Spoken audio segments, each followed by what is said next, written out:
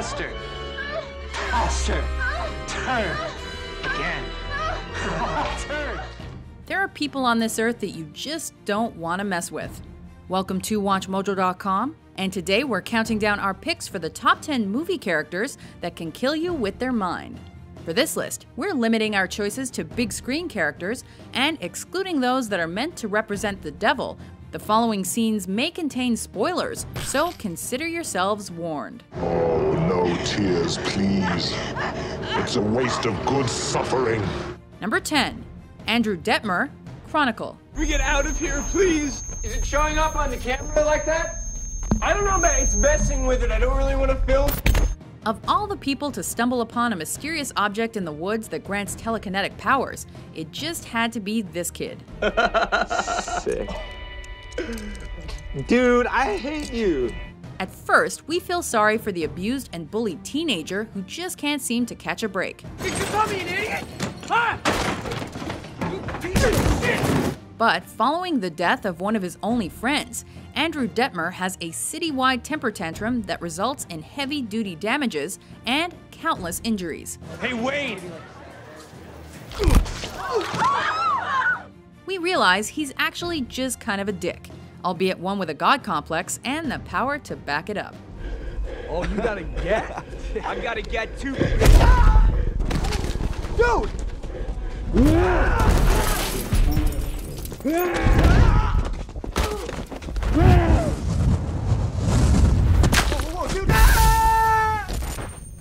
Number 9, The Children, Village of the Damned.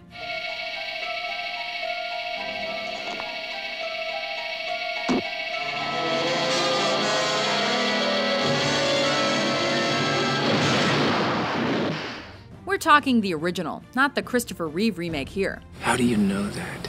Things are just creepier in black and white. Plus, you gotta love all the contextual tidbits that make this film completely of its time, like the fear of juvenile delinquency. A man is dead. We must protect ourselves. The law exists for your protection. It's of no use to us.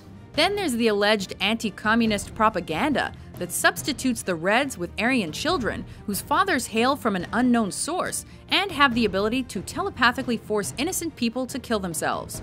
Those were the days.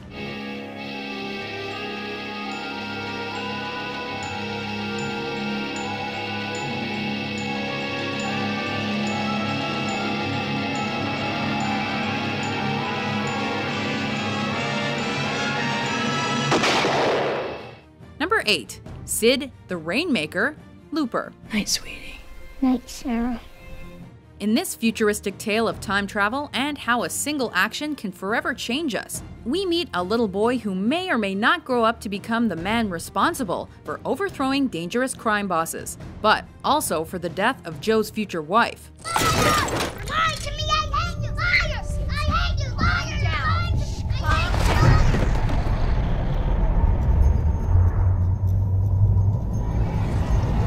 We first get a taste of Sid's wrath when this kid falls down a flight of stairs, gets enraged, and uses his abilities to levitate household items.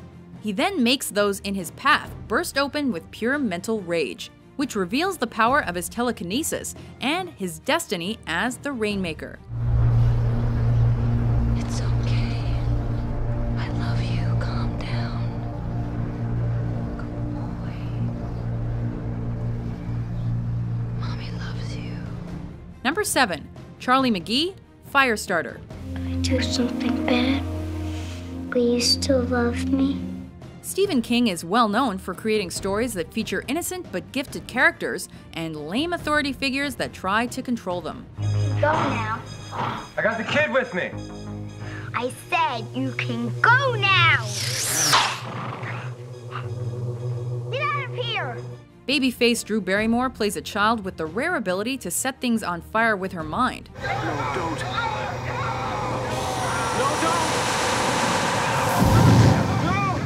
Of course, the government gets involved and ruins all the fun.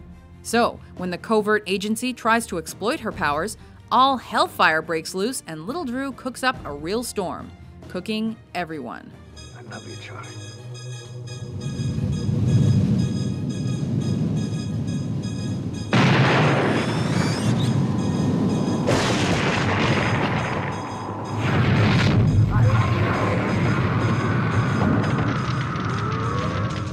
Number 6. Tetsuo Shima, Akira. Who is this young boy standing alone? Is he fighting the coup d'etat forces all by himself? This groundbreaking anime flick shows us what Tokyo would look like 31 years after a colossal explosion destroys the city. So what are you gonna do now? Well, Kaneda, what are you gonna do now? Caused by a young boy named Akira who couldn't control his psionic powers, the now rebuilt Tokyo isn't exactly what you'd call a utopia, especially considering history may be about to repeat itself with Tetsuo. You shouldn't use your power in this way, for it is not correct. What's that? This young lad sees his own gifts grow beyond his control, so much so that he eventually goes on a vicious rampage, turns into a gigantic blob, and is forced into another dimension by the reanimated Akira. Help! Kaneda, help, please!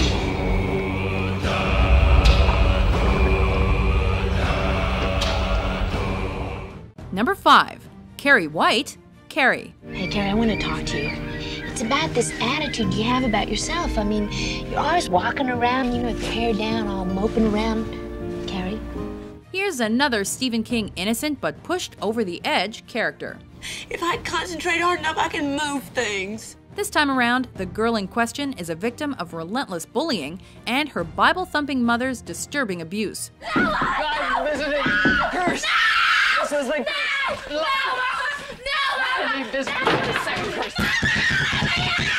Starting from the first scene where we're forced to witness the graphic details of Carrie's first menses, we just know that the rest of the film is gonna be a bloodbath.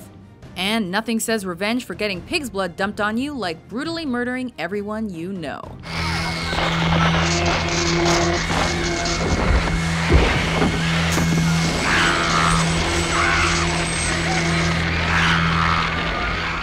Number 4. John Osterman, Dr. Manhattan, Watchmen. Welcome, Doctor. Now we can start. There ain't nothing physicist John Osterman can't do. Literally. They are shaping me into something gaudy. Something lethal.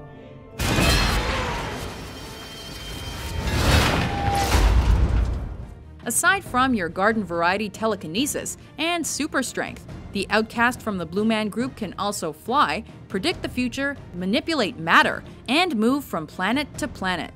While his path of vengeful destruction is not as wide as others on this list, he is a force to be reckoned with and knows just how to build fatal energy reactors. Try doing all that in your birthday suit. Do it!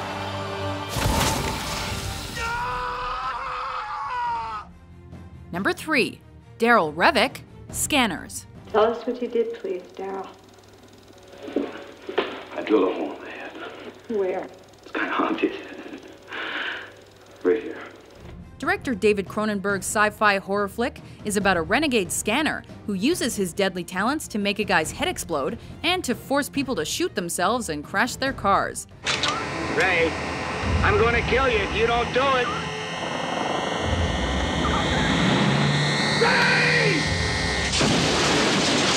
All while declaring war on a company that developed the fictional drug Ephemerol, which suppresses a scanner's abilities, but also passes the scanner gene onto unborn fetuses. It created scanners. Yes. The man who invented ephemeral was very excited by this weird mutation it caused.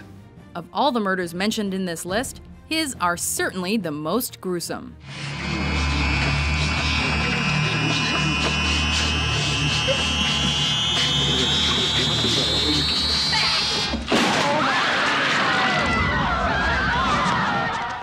Number 2.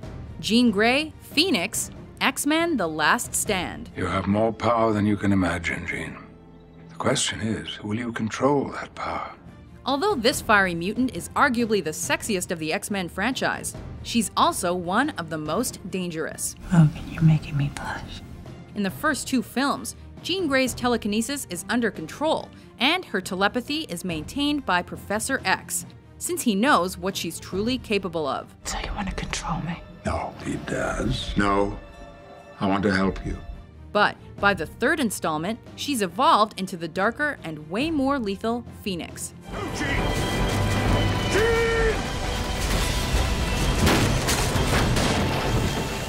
With her incredible psychic powers, she ends up killing almost everyone she cares about and many others before the movie's end. We can help you. Hey, the professor can help. He can fix it. I don't want to fix it. Before we unveil our top pick, here are a few honorable mentions. Am I just an experiment? A laboratory specimen? This cannot be my destiny.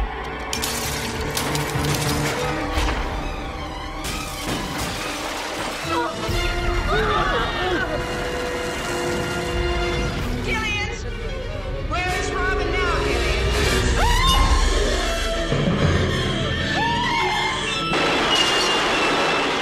What are you doing?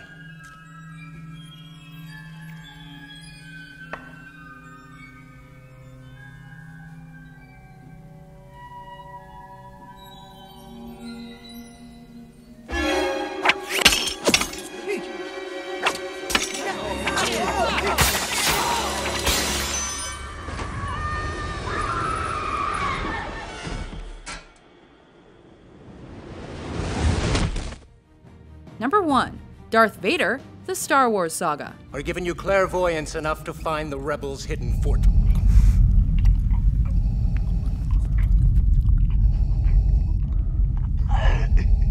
I find your lack of faith disturbing. Hands down, this Force-powered Sith Lord is one of the best-loved, most quoted, most emulated, universally recognizable supervillains in film history. It is useless to resist. Don't let yourself be destroyed as Obi-Wan did. That's because at every turn, the gigantic black-clad cyborg has been leaving us, and anyone who crosses him, breathless.